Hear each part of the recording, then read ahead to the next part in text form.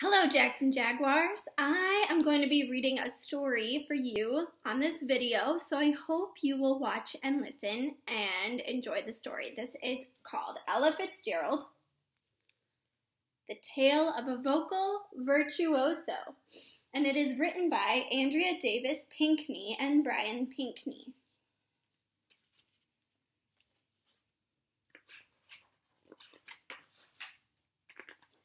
There are 4 parts to this story, and they are named after tracks, just like on a music CD or record.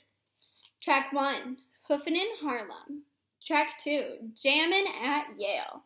Track 3, Stompin' at the Savoy.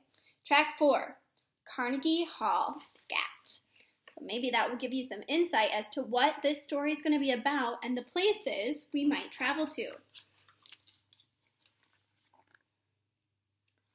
You may think I look like any other cat, but baby, I'm in a class all by myself. Scat Cat's my name, Scat Cat Monroe. A name I've earned. Got my name from knowing Ella. Ella Fitzgerald, the queen of scat. What's scat, you ask? Scat's the sound that don't hold back. Ella's sound, that was scat. Singing so supreme, music's velvet ribbon dream. Let me tell you Ella's story, 'cause you see, I was there from the get-go. I saw it all. Me, Scat Cat Monroe. I watched Ella go from a small-town girl to the first lady of song, to a vocal virtuoso, bar none. So sit back, listen up. Here's 4 tracks, cut to cut. Here's how Ella got her sound. Got her silk and silver style. Got her Lady Ella scat. Track 1, Hoofin' in Harlem. The child's name was Ella. She was a big-boned girl with dreams of becoming a dancer. But there weren't many dance schools in Yonkers, New York, the little city where Ella Fitzgerald and her mother, Tempe, lived. Ella had her heart set on pretty stepping her way to fame, and she didn't need a dance school to do it. She taught herself to tap dance. Determination was her teacher. The sidewalk was her stage. Imagination was her spotlight. In time, Ella and her friends took to performing on street corners. When Ella's neighbors saw her go, they told Ella to shuffle in Harlem, to take her hoofin' to New York, the big city, where dreams really do come true. That's when Harlem became Ella's stomping ground. On the night of November 21st, 1934, Ella entered a talent contest at the Apollo Theater. She was 17 and scrubbed clean down to her toe jam. Ew. But as soon as Ella saw the footlights, her feet failed her.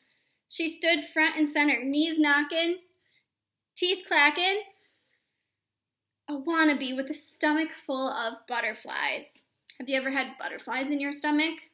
It means you're nervous. The girl was hardly dressed to impress. She wore work boots and hand-me-downs.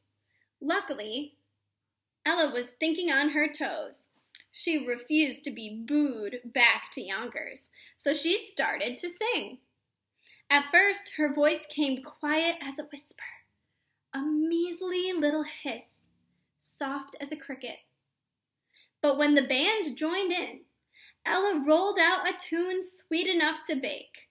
She won the contest straight up, kicked her dance dreams to the curb, and pinned all her hopes on being a singer.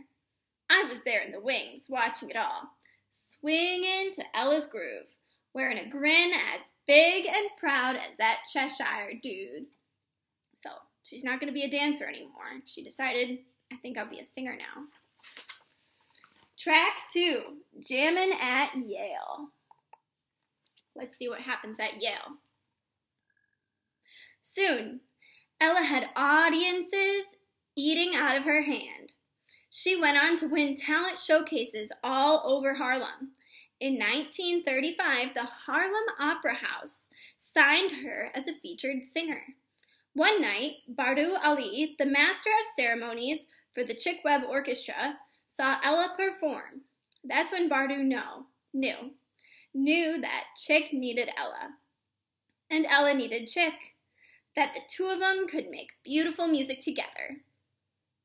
But you see, Chick was a finicky bird, easy to ruffle, hard to please, a perfectionist.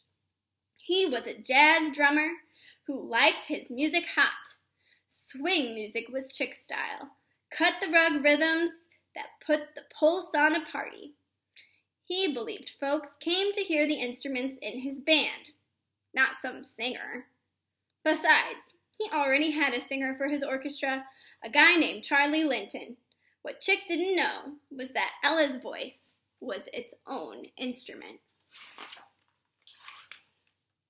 When Bardu took Ella to meet Chick, Chick agreed to give Ella a chance. He told her she could sing with his orchestra at a college dance the next night. At Yale University, the Ivy League, where getting loose don't always come easy, Chick told Ella that if she could work the college crowd, she could join his band. So Ella went to Yale with a purpose. And man, once Ella started to sing, she had them Yaleys jammin'. That night, Chick welcomed Ella into his band. He took her under his wing, and the two of them flew to the Savoy Ballroom, the hippest dance spot in Harlem. Now, do you think they were actually flying? Or are they just saying that they flew to say kind of how they were just like on top of the world, get into the Harlem Savoy Ballroom? They weren't really flying, though.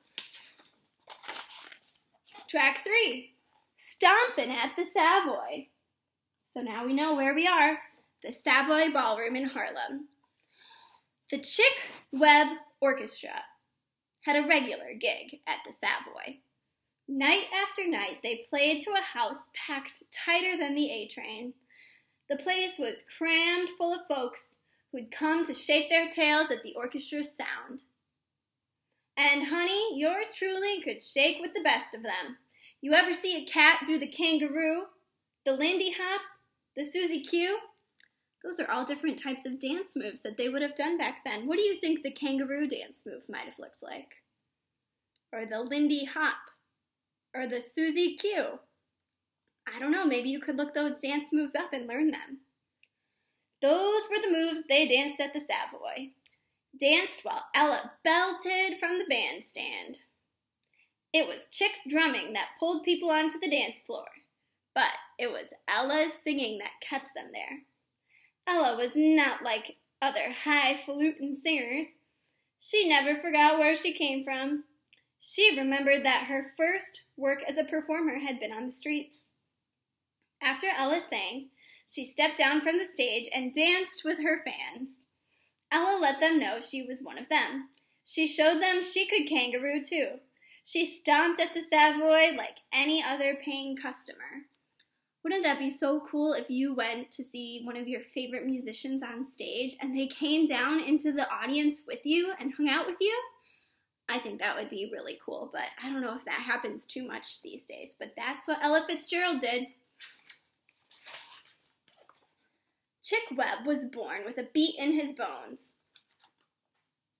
We're still at the Savoy. I had to make sure we were still on the same track. Chick Webb was born with a beat in his bones. He was a master drummer, a musician with a fix on jazz. Ella made it her business to learn all she could from Chick. She had talent. He had know-how.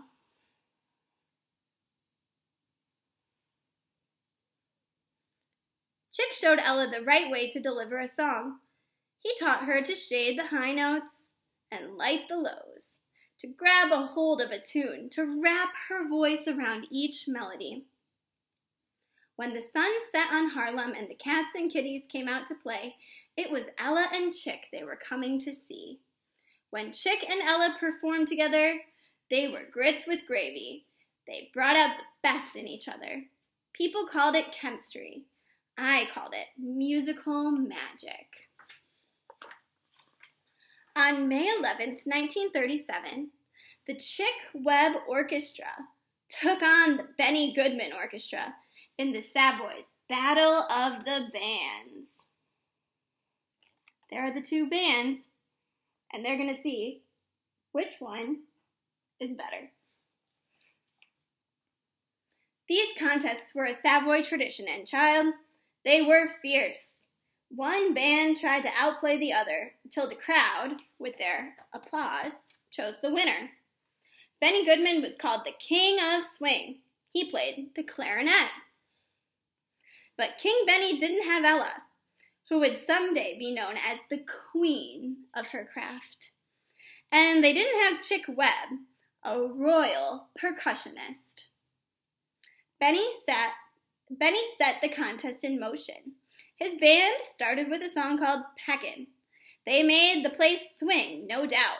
If you want to listen to that song, Peckin', I'll include it in the links. Then you can decide for yourself if you like Benny's orchestra or Chick and Ella's orchestra better. They made the place swing with that song, Peckin'. Then Chick's band took their turn. Chick's drum solos were slammin'.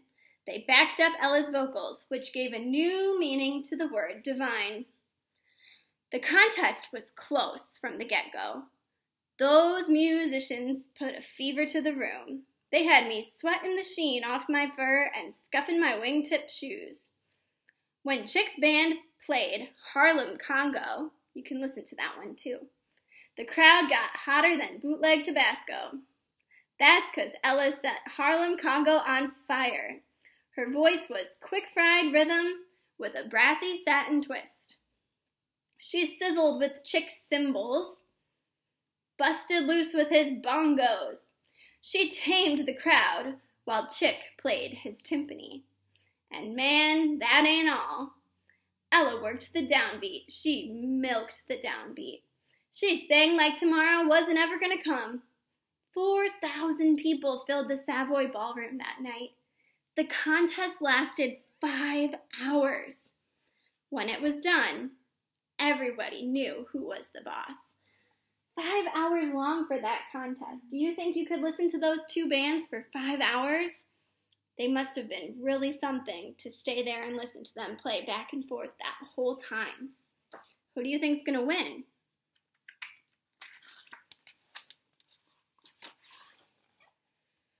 Track 4, Carnegie Hall Scott. The Savoy was Ella's stepping stone. Thanks to nightly radio broadcasts from the club, Ella was the name sitting pretty on everybody's lips. I think Ella and Chick ended up winning, and that's how she became the star of the Savoy Ballroom. But where are they going to go now? It's track 4, Carnegie Hall Scat.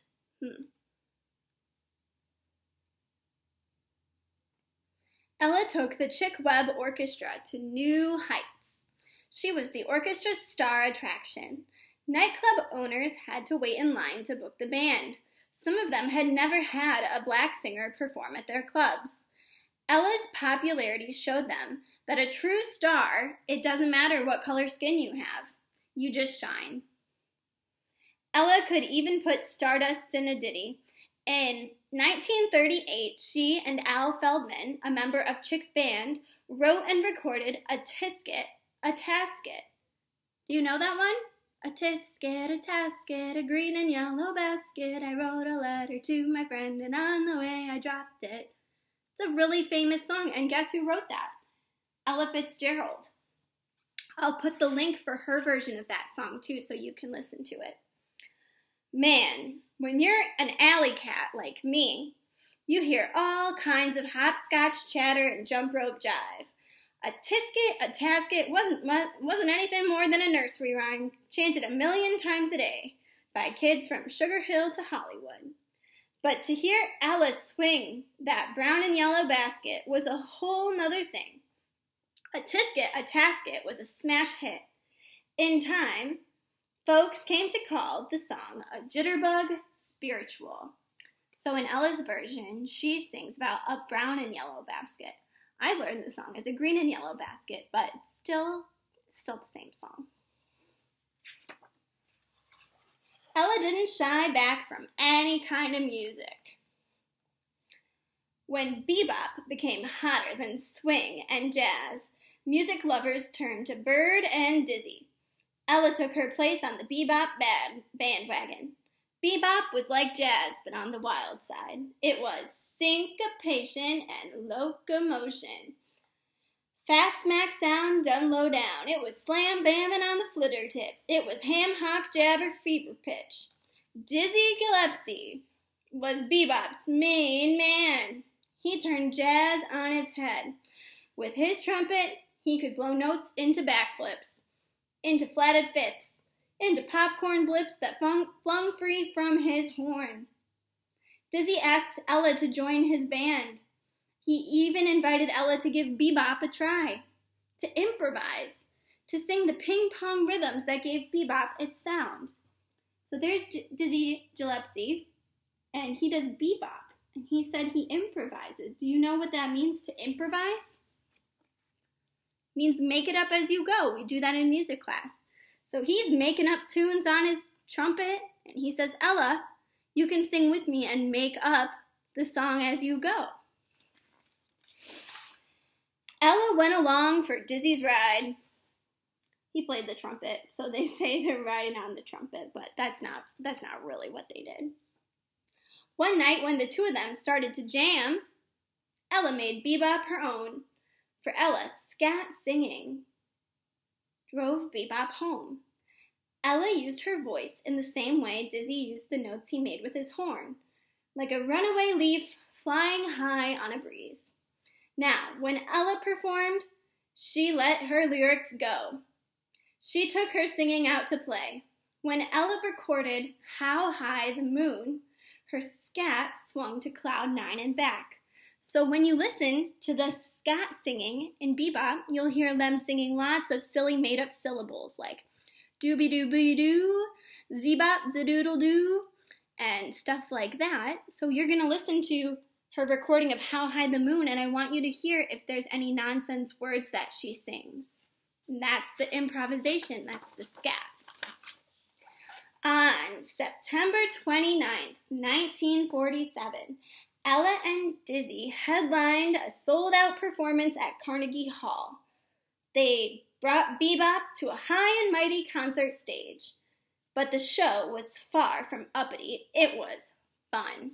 So they performed in a big orchestra hall where normally lots of orchestras play. But their music was not like orchestra music. It was a very different kind of style.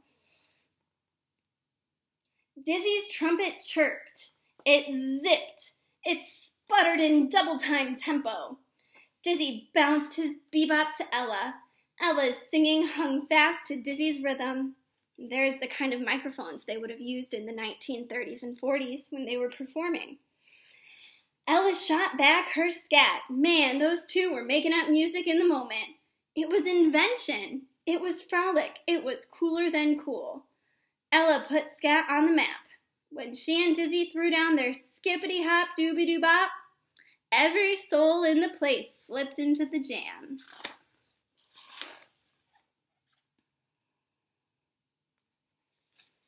Ella soon had fans who loved all kinds of music. That's kind of like me. I love all kinds of music. They came to call Ella by many names. The Queen of Scat, the First Lady of Song, a vocal virtuoso. Now, I'm the keeper of Ella's flame, the teller of her tale, the Scat Cat. So kids, don't be fooled by phony felines. A cat by any other name ain't the same. Take it from me, Scat Cat Monroe. I was there with Ella from the get-go. The end. If you would like to learn more about Ella Fitzgerald, you can do some research on her or on the other people we learned about, like Dizzy Gillespie, the trumpet player. And I would like you to listen to the links that I provided with this, but if you want to do more research, you can look up other songs and videos by Ella Fitzgerald. I hope you liked that story, and I'll see you soon. Bye.